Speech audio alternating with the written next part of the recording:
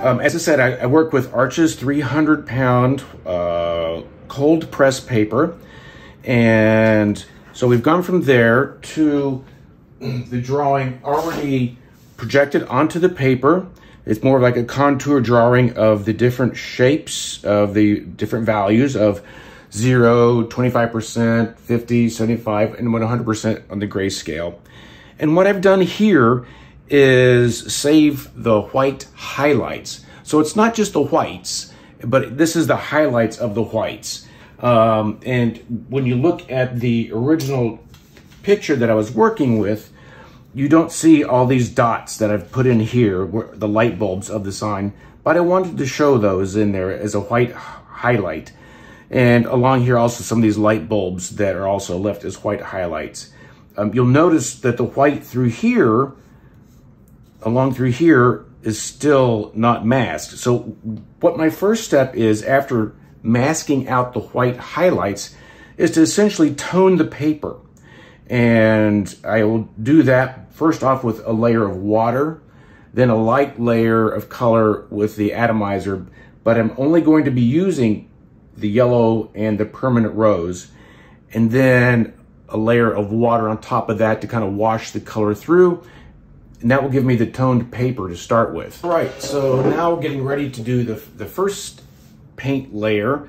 And for those of you who've been paying attention, you might notice that there's a slight difference here. The plastic is coating over the work surface now.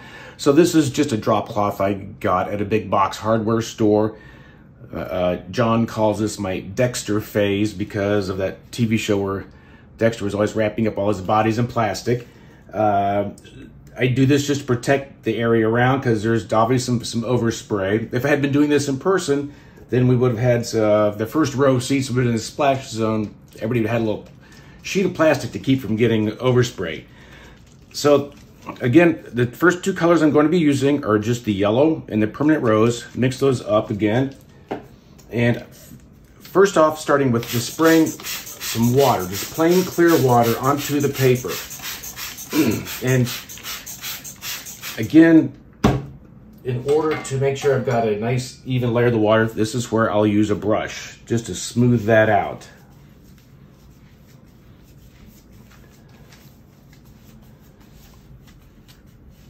And so once I've got this clear layer of water on, then I can go on to lightly add some color to the paper. Now, I have my drawing here at hand off to the side. You can't see it there, but this will give me some general idea about where I want my lightest lights and then some of the mid-ranges.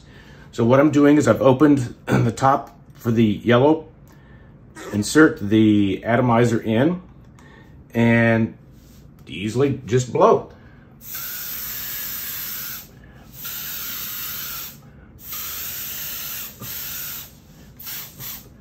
And so I put mostly the yellow area around where the lights are.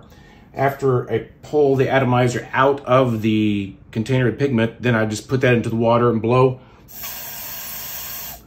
just to clear any of the pigment that remains in the atomizer out. So, and now I'm just going to do some of the permanent rose.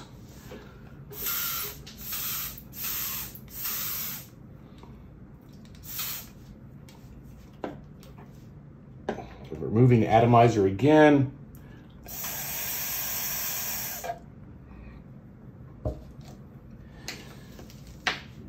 As you can see, the colors slowly kind of mingling on through here, and I'll use the clear spray water to kind of move those around.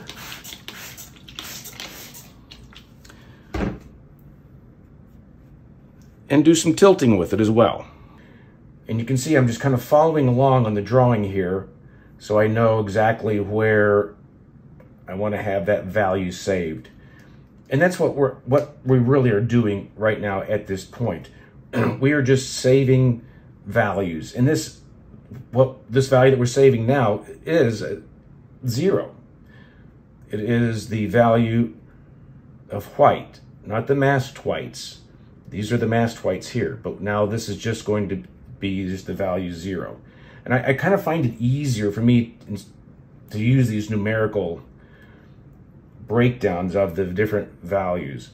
if I call it a 0 versus a 25, then I kind of know where that works out in the color scale on my drawing.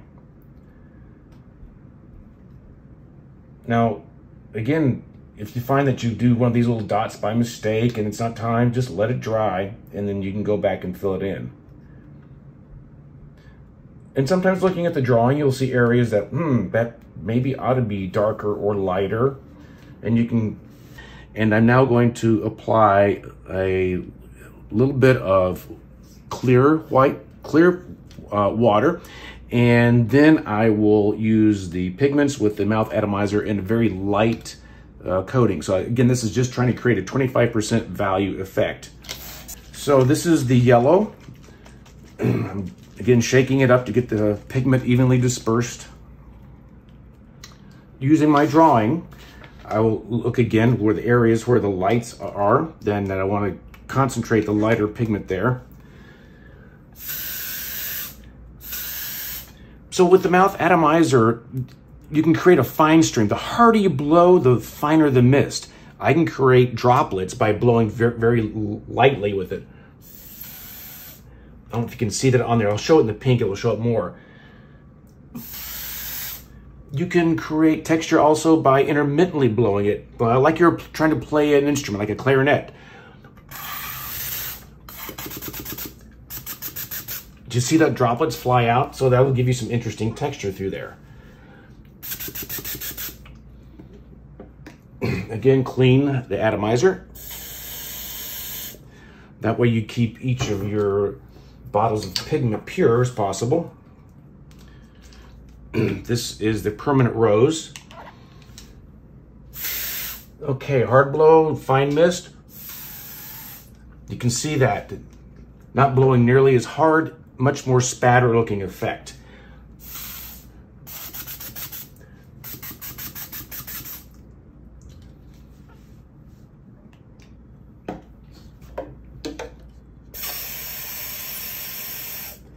I can't emphasize how important it is to clean the atomizer between each color.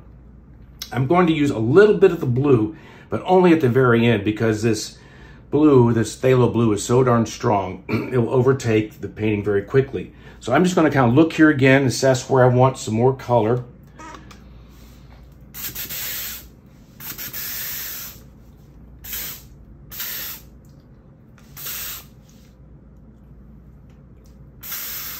And you can see when I'm adding the yellow on top of the permanent rose, it's creating a nice orange effect there.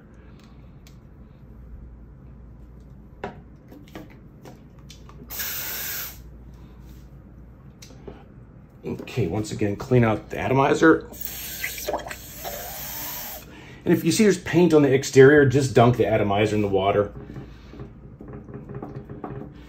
Okay, so now I'm going to use just a little bit of the cobalt. Not the cobalt, this is the phthalo, excuse me. And realizing that if I put it up onto the yellow, it's going to give it some green. If I put it against the permanent rose, I'm going to see purple. And where I have the orange and this blue going in, it's going to kind of gray it down.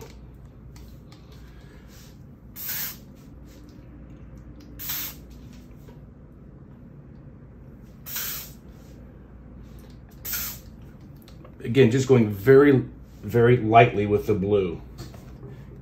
Clean out the atomizer.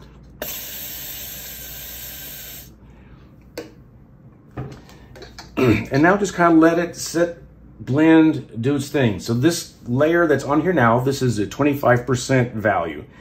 And you can see there's some very interesting texture showing up in here along where the permanent rose is meeting with the phthalo blue.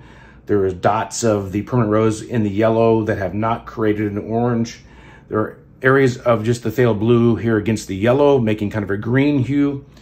I go back around where I see these areas starting to puddle with paper towel and just sop that up a little bit. So if I have an area that's just pretty like flat with the color and not very interesting, I can go back in with water, just plain water, and use that to create some texture.